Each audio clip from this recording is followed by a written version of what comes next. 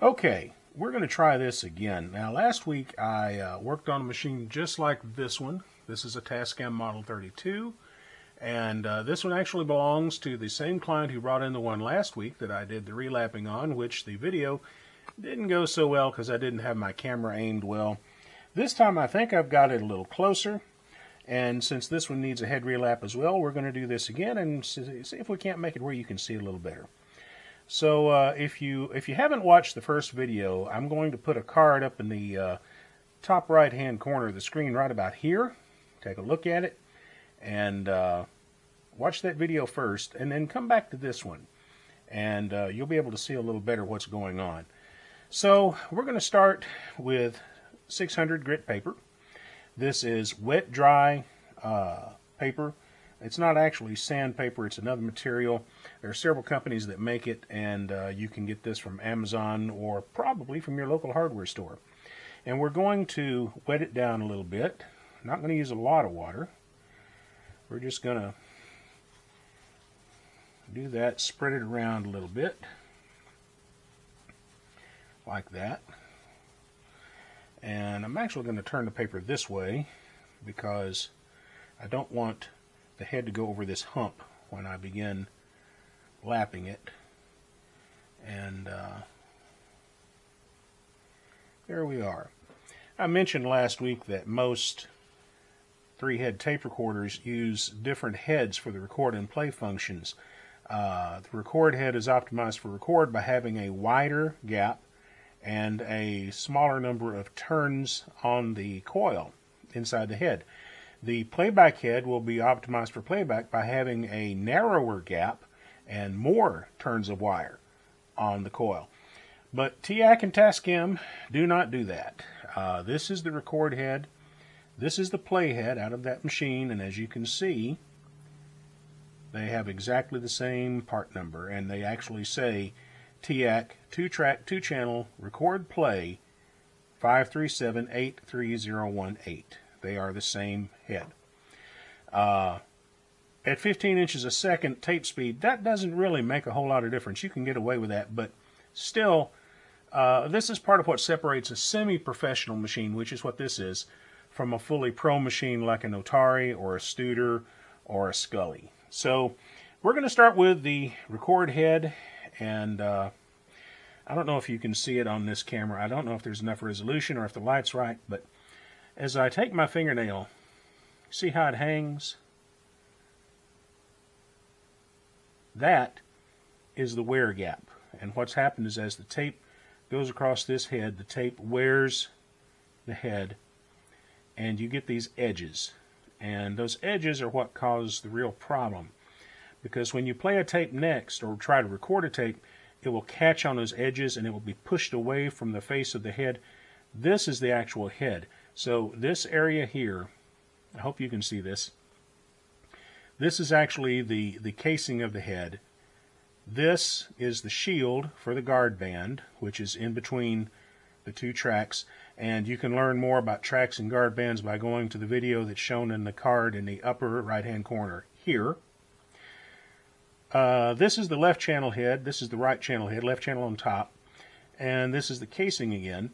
And so what happens is the tape goes across the two tracks in the guard band, and it wears that down, and it leaves the casing where it was.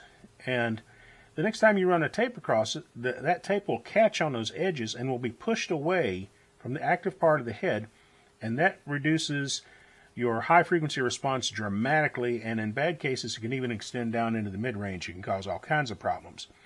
So we don't want that. So what we're going to do is we're going to lap this head, and what we're going to do is we're going to simply wear the casing down so that it's the same height as the worn area of the head so that those edges no longer exist. That is our goal.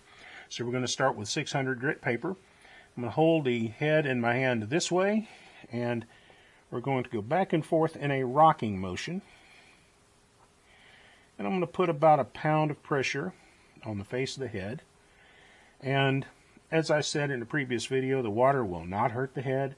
It is completely sealed. You're not going to hurt it with water. And we're just going to rock back and forth. 600 grit A lot of people might consider that to be a pretty fine paper. For this purpose, it's actually very coarse. And it's going to wear away that excess metal fairly quickly, which is what we're looking for. We are going to go to higher grits of paper, that is finer papers, in a few minutes. We're going to go all the way through 22,000 grit, and by grit that means how many pieces of the abrasive material will fit in an inch. So this is 600 grit, 600 bits in an inch, and the finest paper, the one we're going to end up on, is 22,000 per inch. This first lapping does just about all of the metal removal. It's going to get things back down to where we want them to be, but it's going to leave scratches on the head, and all of the subsequent lappings are to get rid of those scratches and polish the head. When we get through, that head's going to shine like glass.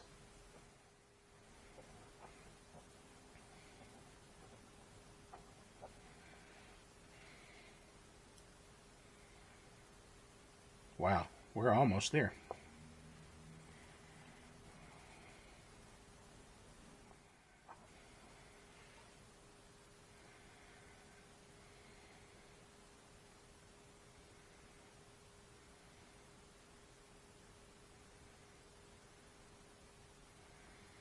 By George, I think we've got it. We have already worn away the little bit of metal we needed to wear away. We've gotten rid of our wear groove. So now it's on to the polishing. First, we're going to do the other head off camera, because I'm going to do two heads, and I'm going to do the exact same thing to this head I did to the other, so I'm not going to show it. Okay, so we have both heads now lapped down to the 600 grit level. This is 1800 grit paper, 3 times as fine as the one we used before. We're going to wet it down. Now, as I say, these subsequent levels of paper are not so much for taking away metal as for polishing the face of the head. So I'm going to show you this head, and hopefully this is showing up on camera. And the wear groove is gone, but the head is not as pretty as it should be. It has visible scratches that run this way, the same direction that I was lapping in. And we have to make those go away. So that's what we're about to do.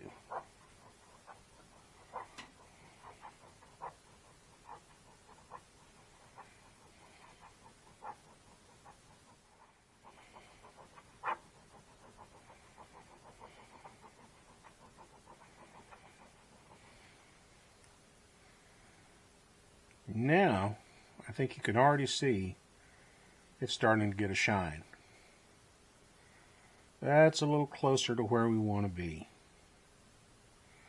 If I can get the water out of the way, I can still see scratches, but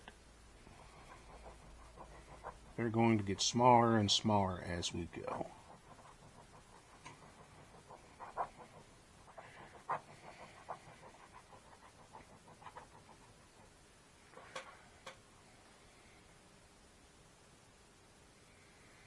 Yeah, we're getting somewhere. Let's compare that head to this head. And I think you can see the difference. We haven't done this head on the 1800 yet. Let's go ahead and do that. I'll do that off camera. Okay, so now we have got both heads done at the 1800 grit level. And we're moving up to, let's see, 8,000 grit. 8,000 grit is some pretty fine paper, but it's not nearly as fine as what we're going to go to.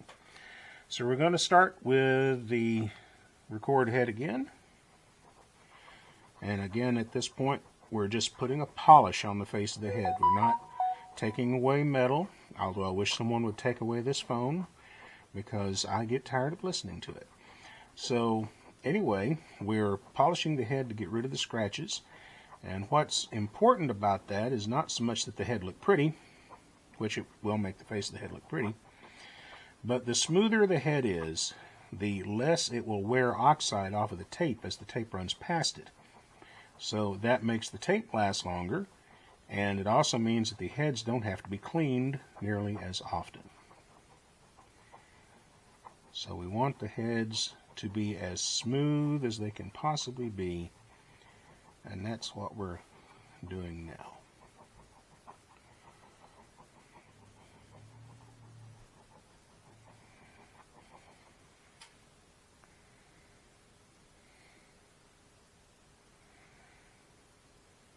That's starting to get quite a little polish on it.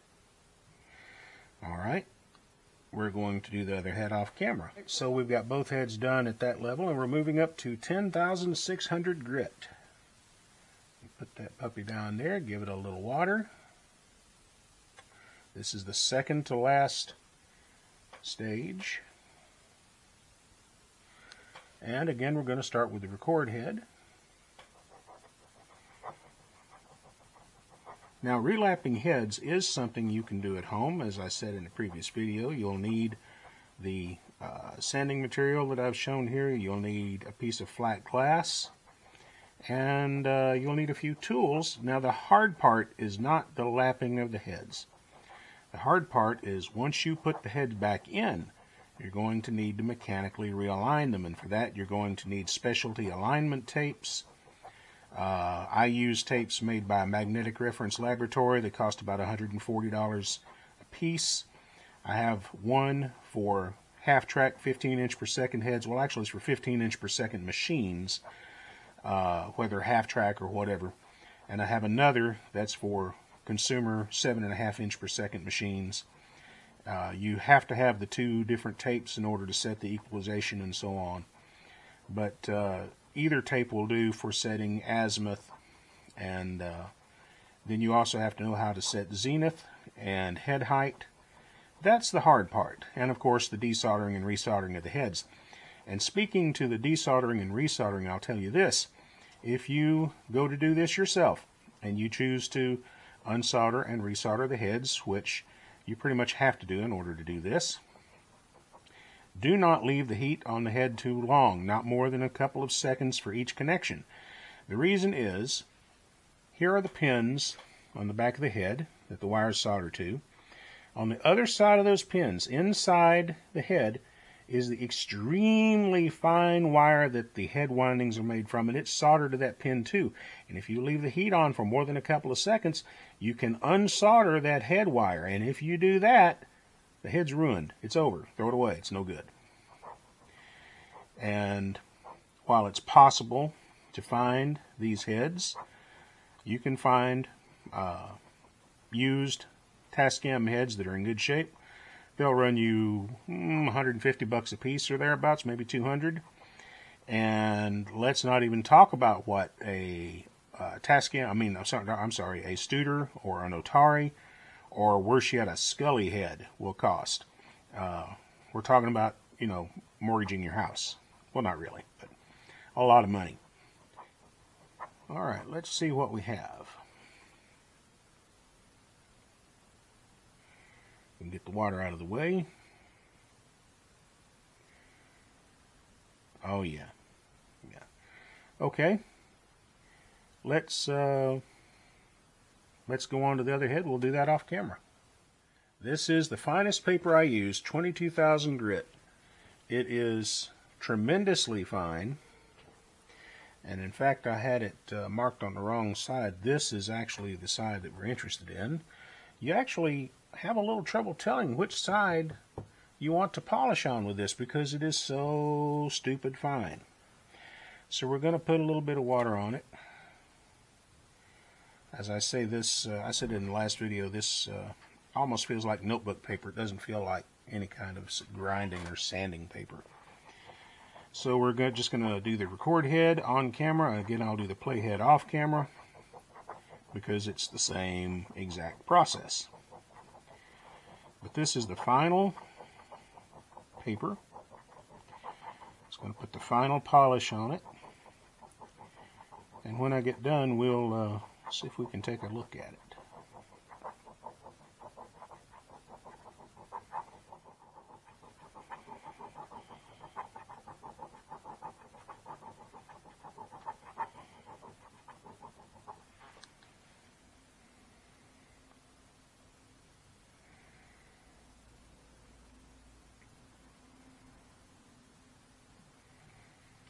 Looks pretty good. Alright, I'm going to do the other head off camera, and then I'll come back and we'll finish up. We're all done with the lapping. Let's clean one of these off and take a look. We're just getting the water off it. Now that is a mirror finish.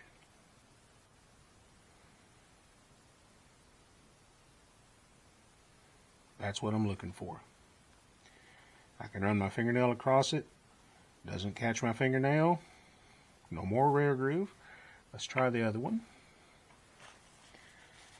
And get the water off it.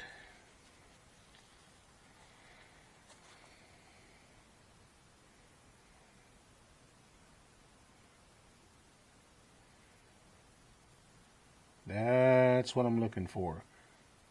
And again, the wear groove's gone. So that's head relapping, ladies and gentlemen. These are in good shape and should last for quite a long time. There is a limit, just so you know, to how long heads will last even with relapping. And the issue is simply this. The gap in the head, which actually picks up the magnetic field from the tape or lays it down, it's too small to see, but it's there. And what happens is, because of the way these pole pieces are made, as you go deeper into the head this way, as you wear the head down, the gap is straight for some time, and then it begins to widen out. When you wear it down far enough that you've gotten to where the gap begins to widen out, that head is done. It's over. As the gap gets wider, the inductance of the head drops like a rock. It becomes impossible to make your adjustments for flat response. And also, while the wider gap won't really hurt recording too much, it will definitely impair playback. Playback always works better with a narrower tape gap because it allows for the pickup of higher frequencies. So that's relapping in a nutshell, and I'm going to put this machine back together. Thanks a lot. Bye-bye.